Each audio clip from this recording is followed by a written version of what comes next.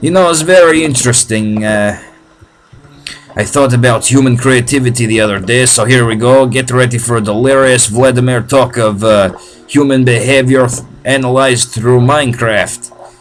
I did not want that fucking block there. But I was thinking about the Egyptians, you know. How do they build such big pyramids? Some people think that it is aliens that visit us and they give us this technology. Or not maybe the technology, but they place these gigantic stone structures because people find it unbelievable that ancient humans are able to move such massive stones and also create such awesome geometric figures on the ground that when analyzed from above make cool pictures like skybirds and not skybirds but the sandbird like Super Mario Sunshine. It is very nice out here with all the trees. Maybe we can make a big tree house or something. It might be an arrangement. Could have the third floor go out to the tree houses or go off to the water slide. That would be very fun. I think we'll do that. So anyway, yeah. So how does this happen? How do people actually create the pyramids, and how do they create these cool shapes in the sand without the use of technology and GPS and steamrollers and crap like that, you know? And well, I like to think of it like this, you know. In Minecraft, what do you start out doing? Well, you start out just barely getting by. You start out just trying to figure out the world and hiding in the caves maybe. You're not quite building a home yet. You're basically utilizing the geography to, or not geography, topography. Getting my geographies mixed up. But you use the topography of the land for your home more than you do building. Which is fine because, you know, it's the first thing, that's some of the best survival skills you can use early on in this game. But what people don't really think of is utilizing life or looking at life as a game. And I should probably get something to drink. I'm getting quite cotton mouth here, just talking so straight in mass recordings. But anyway, you know, people, they have to start off life in caves and they have to ward off the baddies. And back in the day, maybe it was a saber-toothed tiger, you know, and now it is creepers.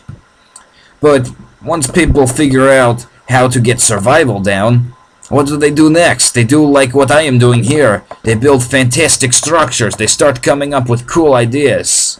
And we are all out. Okay, so what we're going to do is we're going to make ourselves a little dirt staircase right down. Hopefully not fall off. That would be an opportune situation.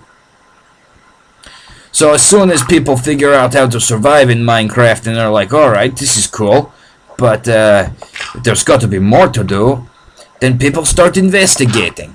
And people build bigger and huger and better structures, things that seem just impossible. Like, who would waste their time building such a structure?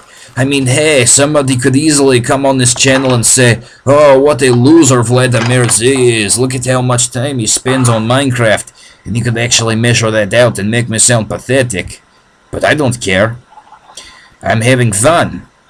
And back in the day, that was the fun thing to do. A lot of people think that it was slaves who built the pyramids. Well, that is actually just a myth. But what happened with the pyramids is building teams would get together. You know, like people do on the servers. It looks like, what are you doing with the glass? You're pretty much out of burning power, aren't you? How about you? You're done with the glass too and you're out. That is fine. But just like Minecraft servers, these people would get in building teams and they would build these monstrous figures in the desert. And you know, it would be done as competition. It would be done as a fun thing to do. So I'm not sure how it all got started, that it was slavery. But hey, what the fuck do I know? I wasn't there either, so how much can I say that it wasn't? But it's another viewpoint to consider, at least. You know, not that people were being forced in any way to do these things, but... crap, it is almost dark out. I don't want to go all the way back up there. I want to actually try out my bed tonight. So we will wait for the night. We will look through our skylight. Keep talking about the pyramids.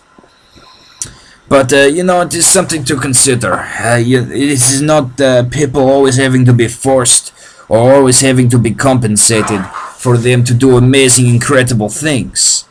Really, the human spirit and what makes us so interesting in evolved monkeys is that we do these crazy things. You know, we work with our hands and our mind and our eye coordination, our stereoscopic vision. It helps us craft things, and not only our outer vision looking into the world, but our inner vision that makes us build these things. The inner brain, the inner thoughts that say, I bet this would look cool, let's give it a shot. So that is really something. Before I go to sleep, I'll go have a sword in hand, just in case.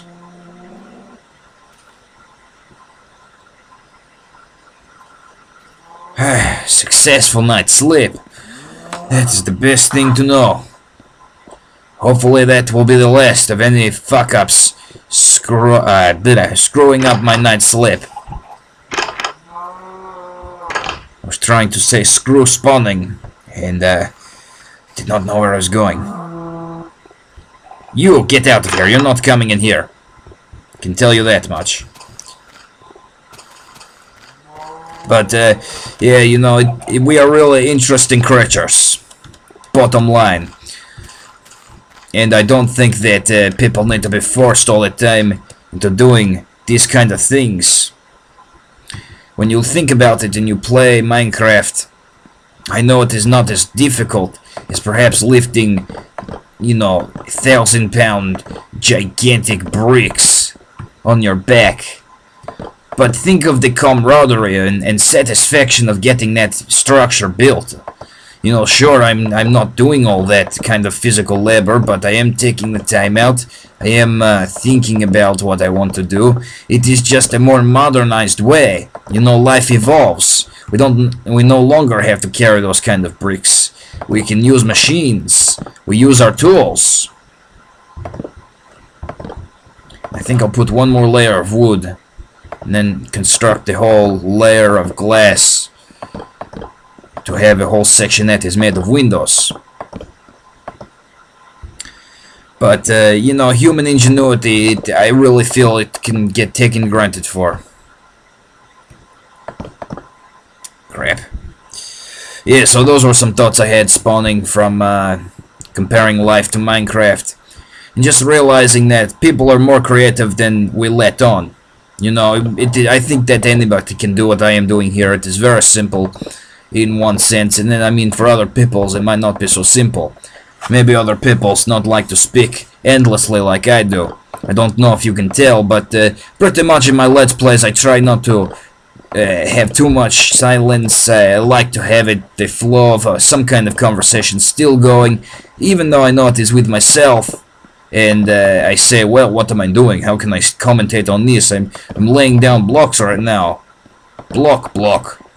Like, there could be that kind of commentary I could do.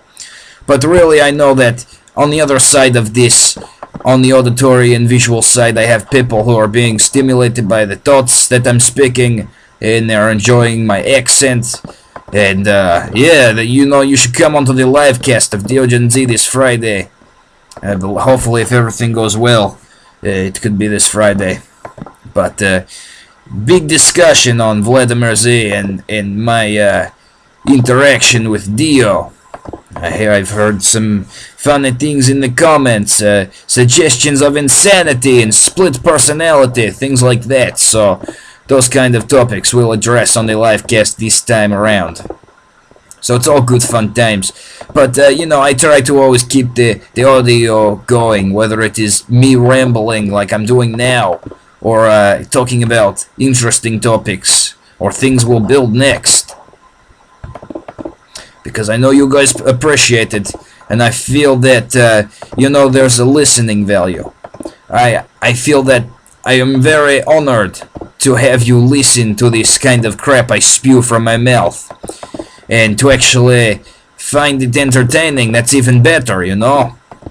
So I respect your time, and I don't want to waste it by just showing you half of the experience. You know, there's a lot of Let's Players, or maybe they're not Let's Players, I don't know, but just tons of gameplay footage, which is good in itself in one way, but in another way, when you want a commentary, especially when it comes to Minecraft, especially Minecraft, I feel. Definitely you want a type of personality. You want to get an idea of the person's story. You want to get an idea of who they are. Why do I care that they're building things, you know? It is like a new form of television. And you know, we could probably, I bet we have enough glass blocks to even go a second level of glass. So let us do that. But it is new method of entertainment. It is new method of interaction. And I just always love to step back and be sure that I'm giving people a good experience, whether it is being paid for or not. You know, I mean, most of the things I do are for free. I ask for simple donation when it comes to, if you want me to do a Let's Play that at the moment, comrades, I just don't have money for, because I buy 3DS and the games, they cost like 40 bucks. I only got Pilot Wings. I kinda wanted Ridge Racer, I kinda wanted Super Monkey Ball, but for the moment I am just satisfied with Pilot Wings. And you know, doing walkthroughs, doing Let's Plays, and just living life.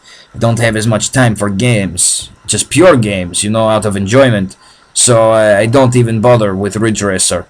So in a certain respect it is good, because my games, they last me longer than they used to.